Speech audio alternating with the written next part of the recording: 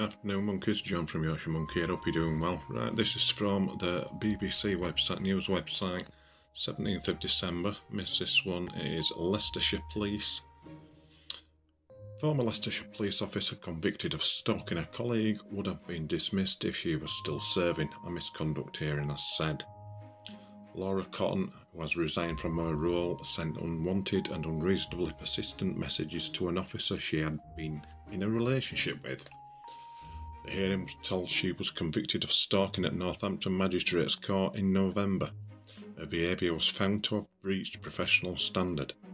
A misconduct panel heard on Friday that between 10th of September and 7th of October 2020, Ms Cotton was found to have sent 43 emails to the officer which were unwanted and unreasonably persistent.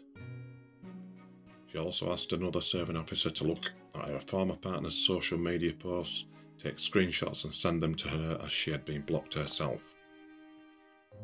David Stokes, representing Ms Cotton, who was not present at the hearing, said she admitted misconduct and gross misconduct in her resignation letter. She resigned because she embarrassed herself and embarrassed the force. Chief Constable Simon Cole said, "Given all the evidence we have, there is only one outcome, that was the officer still serving, they would have been dismissed. It is a serious matter of gross misconduct which has led to a criminal conviction. It clearly had an impact on the other officer involved." He added Miss Cotton should be added to the barred list. So there you go, Miss Cotton. You is dismissed. Let me know what you think down below in the comments, monkeys. I love reading them. More the merrier. If you can like, comment, subscribe, that'd be fantastic. Catch you later on.